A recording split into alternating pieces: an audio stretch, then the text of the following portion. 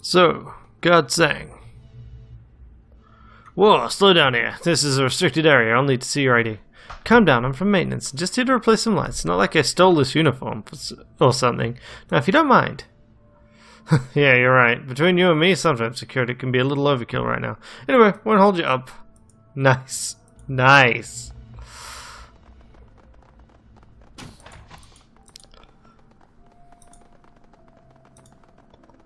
Okay, so I do have a lot of bits and pieces here.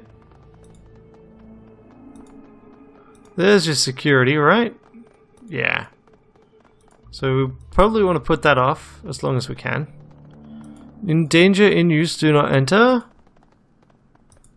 What are you? Containment lab. Right. What do we have, mission item wise? We have access to the lab 12. And that's it. We got 2 different codes for lab 12. What's the Scion thing? Oh, communication data store. Scion and prodigal. Gotcha. You are what? The VP of Thaumaturgical Research? Hello?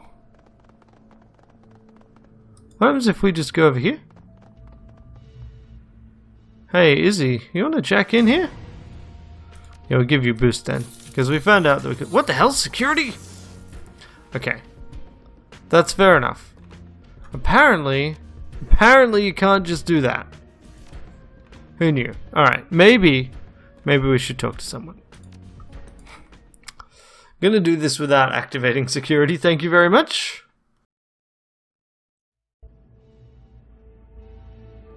Okay. So, go through here again. Calm down, not like I stole this thing. Okay. Let's try not going straight to the VP's office. I want to get in there eventually. What were you again?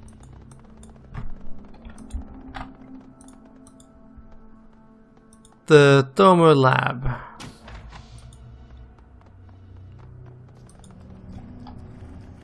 You overhear a masked man in a lab coat mumbling to himself. After a moment, you realize he's narrating his actions. With a flash of his pen, he approves the incoming lab expenses. Science shall not suffer at the hands of the miserly department heads. No, not on his watch. Such fiery acumen, such daring. He runs a hand through his luscious locks of stubble. The women swoon, the men swoon. He is meta-humanity's last hope. Hi. His shoulders stiffen in surprise.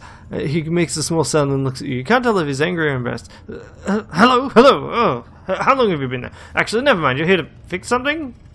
Just found out we got the budget to make some upgrades, so I'm checking in to see if your station needs any modifications or equipment installations. Look, I do very delicate, complicated work here. Last thing I need is a bunch of bumbling maintenance slubs jeopardizing my work. Hey, I get it. Judging by your equipment, it looks to me you're exploring the effects that extraplanar beings exert on our realm, with a focus on investigating the energy sources. Not something you want bumbling custodians to interfere with. You can see all that? No one else gets it. How crucial this project is. It's been so long since I've met anyone who understands my work here. You don't know where to begin. It's genius, really. Well, I invented it, so I'm the genius. But the contraption itself is nothing short of spectacular. It uses advanced sonar to, in layman's terms, etch out an image of the astral plane. But instead of refracting off physical objects, it refracts off magical energies. Interesting. I know what you're thinking. But why are you digging around in National Space, Wendell? Unfortunately, I'm not at liberty to discuss those details with you. I've been entrusted with this task, and I take my job very seriously. Is that right? I know. I can see the disappointment in your face. I suppose I could at least tell you where I store the information. The sonar scans are oh so cleverly transcribed into a separate terminal that's constantly updating the results. This technique allows me to paint a picture of an abstract space. Revolutionary, wouldn't you agree? Yes, of course you do. You do understand. Yeah. I guess. I'm sure you're wondering how I use this data to discern energies of value from the nugatory ones inside astral space. Well, it actually relates to my sonar system. A minor adjustment that I made to the sound wave features refines the oscillation signal and in turn alters my results. As the sound percolates through the other plane, only energies of substantial magical strength provide enough resistance for the terminal signals to refract information back to my terminal. Huh. To be perfectly honest, I actually got the idea from a video game, Magic of Evermore, The Awakening. It was incredibly popular a decade ago. Have you played it? No, it doesn't matter. You don't have to have played it. You already get it. We're kindred spirits, you and I. Just like Balgar the Great and his pox-faced friend Pukok. Tell me more. Well, part of the meta's battle system involved an other world where fights took place in complete darkness. You had to do a sweep attack with your ringing axe to see the opponents. The audible attack would pass through lesser objects, but not the active energies of your enemies. The gameplay was crap, but the concept was there. One day, on my 239th playthrough, I realized that its mechanics could be applied to an actual real-world system. It was plausible. Imagine that. I don't want to brag, but there's no other scientist in intra-astral research who could accomplish what I've done, built it from the ground up. Myself, I've named the sonar system BALS, Bridged Astral to Letter Document Sonar, after Meta's hero, Balgar. He smiles wide, looking thoroughly pleased with himself. He must be very proud. I can feel like I can talk to you about anything. You know, I rarely had that growing up. Everyone was so impatient with me. Can't imagine why. Obviously, I was a child prodigy. I never outgrew my genius. But that didn't seem to make a difference. My parents, classmates, or teachers, no one wanted to talk to me. But when I finally got to university, the frat boys were so intensely jealous of my success, they used to bully me. One in particular harassed me mercilessly with names like Wendell and Vomit Voice. Damn you, Chad Bronson. You know, I started wearing this mask soon after I graduated, which I did early, I'm sure you've guessed. So many people would think I'm sick and be friendlier. But even if they start out friendly, the second I open my mouth, they shrink away. I know it's my intellect. It intimidates people. I just wish they could see past that, see me like you do. Yeah. You know, someone with your sharp judgment could easily rise through the ranks here, especially with my recommendation in your files. That's generous of you. Give it some thought. I really shouldn't be doing this, but I like you, so if you promise me you won't tell anyone, I'll give you the code to our containment chamber. We'll hit the astral jackpot in there. It'll blow your mind, but I'd be seriously breaking company ordinance, so I promise, Wendell. Just don't let anyone see you enter, right?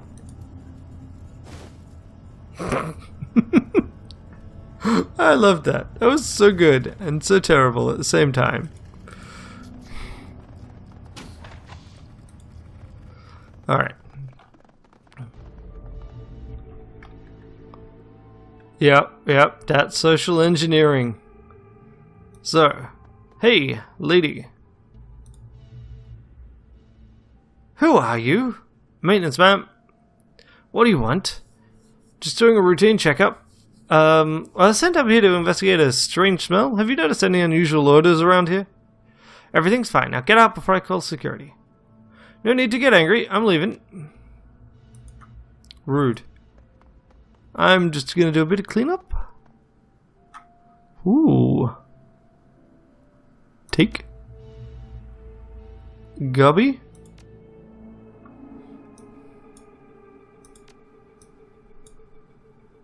What? Really? Gubby can't take it. Fine. Stash it is. Really? Really? Really? Really? Really? Really? Fine. I won't take your stupid spell. Just yet. First, I'm going to release whatever you have in containment. Then, while you're distracted with whatever disaster I've unleashed, then you can do that. Okay. Let's see. One moment. Alright, let's go to that containment lab.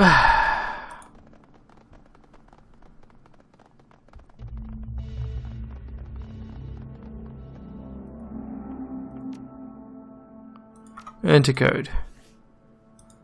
So the containment is 1915.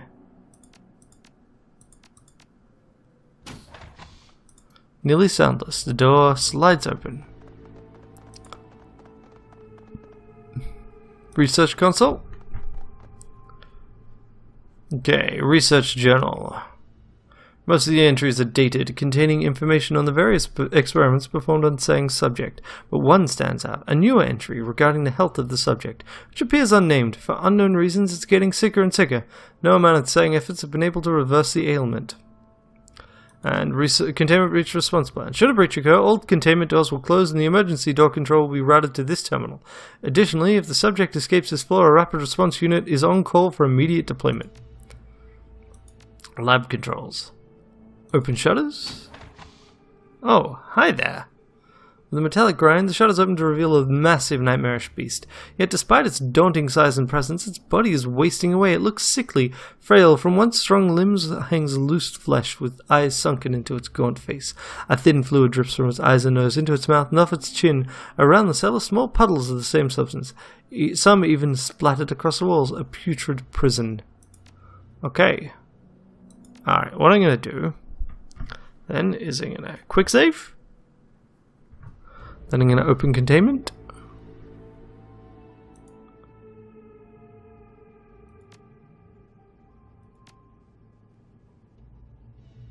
Proceed. Proceed. Yes. Release the primary seal and open the head research office.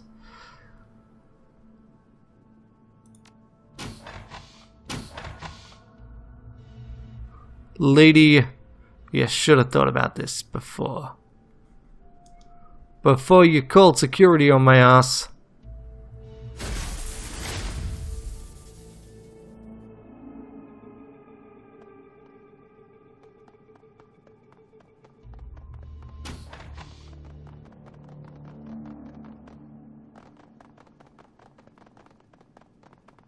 Oh, it's dead.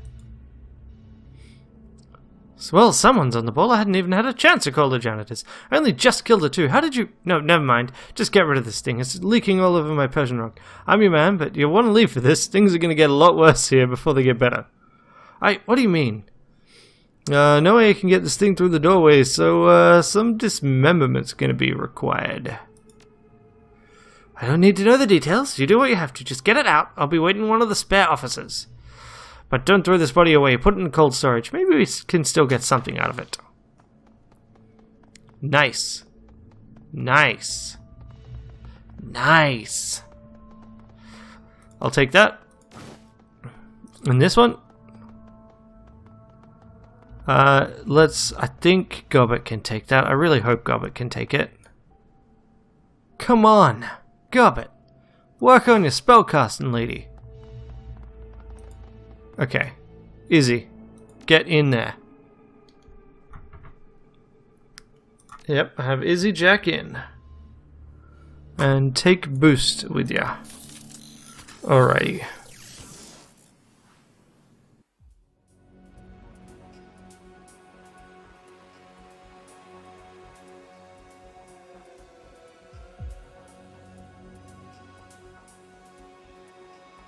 Okay, right. Hi there.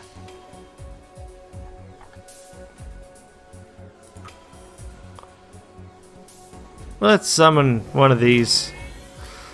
I normally never use them, so, you know. I've just never seen the point in investing that much effort in them.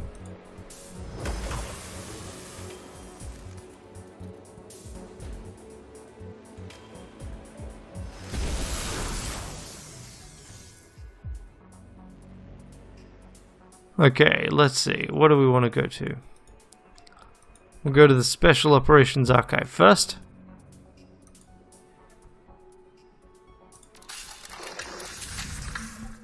Alright, let's start.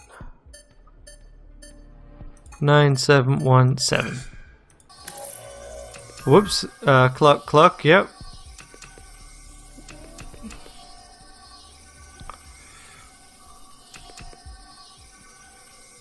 Clock is second last.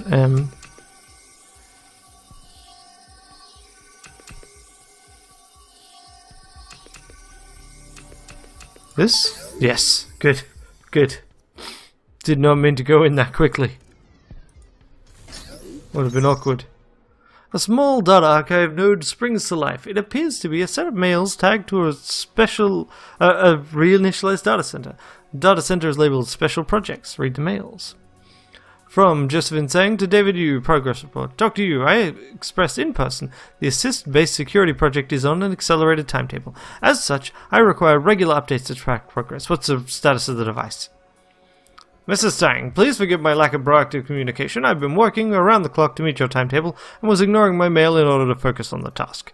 The Lab 12 has already been refitted to support the Assist project, and I have several noted experts on memory modification contracted. The security project is ahead of schedule despite the timing concerns I articulated in our initial conversation. I must stress, however, that even though we are ahead of schedule, the operation's probability of success is low. I just wish to set the appropriate levels of expectations. Continue reading. I am pleased you're ahead of schedule, Mr. Yu, but let us be clear. My expectations are already set. I expect success. Mrs. Tsang, whether it's a simple memory wipe or even a straight replacement, i.e. swapping one discrete memory for another, my confidence would be quite high. The documentation and techniques are mature and well documented. The process of replacing a seminal event in a subject's timeline and then revisiting its myriad downstream memories is daunting work even in an open-ended time frame. Given the duration for the task, I cannot, in good conscience, predict higher than a slim probability of success. Deal with the seminal event within this prescribed timetable. Edward is 65. If the downstream memories appear contradictory or confusing, we will treat him for a medical condition linked to senility while we work out the bugs. Yes, madam. Nice. So, like, yeah, they're trying to write a new history for him. And that's going to be difficult to do. Alright, now let's hack this shiz.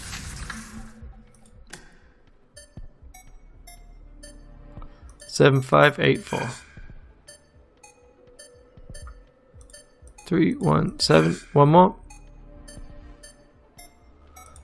9, 1, 7, 8, 5. Next. Okay, this... That, maybe? No, that was an M. This? Yep.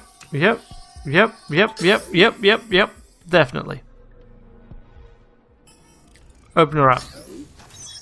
Only a small quantity of data resides here. The file header says something about a shutdown procedure for Lab 12, but it's bogged down in technical terms and code names that make understanding the contents of the file difficult. However, one data block clearly contains a few passphrases. Excellent. That's all there was there, so...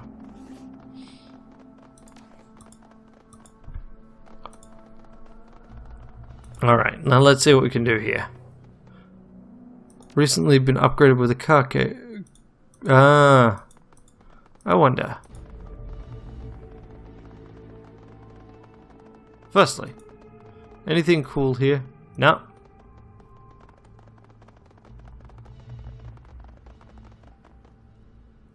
Lab controls, go back. Nothing we can do. Right, so we could have potentially sent it in here. And I guess it would have killed things there. But I think we overall did the right thing. It's that or like deliberately create a security incident to try and get them out. And I don't think that's worth it. We just will have to only get 2 of them.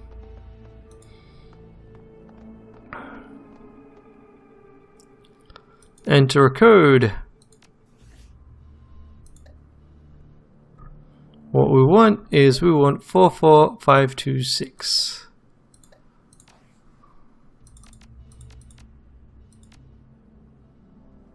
And the second sequence. Buttons are left. Yep, enter the second code.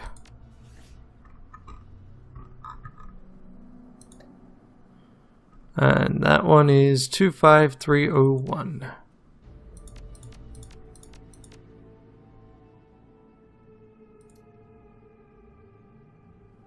Lab 12 it is. Alright. I guess we quick save, we do a hard save. I mean, the thing is, one of the actual kind of neat things about this game is that you can rewind all the way back, so that isn't actually that big a concern. Lab 12. Off we go.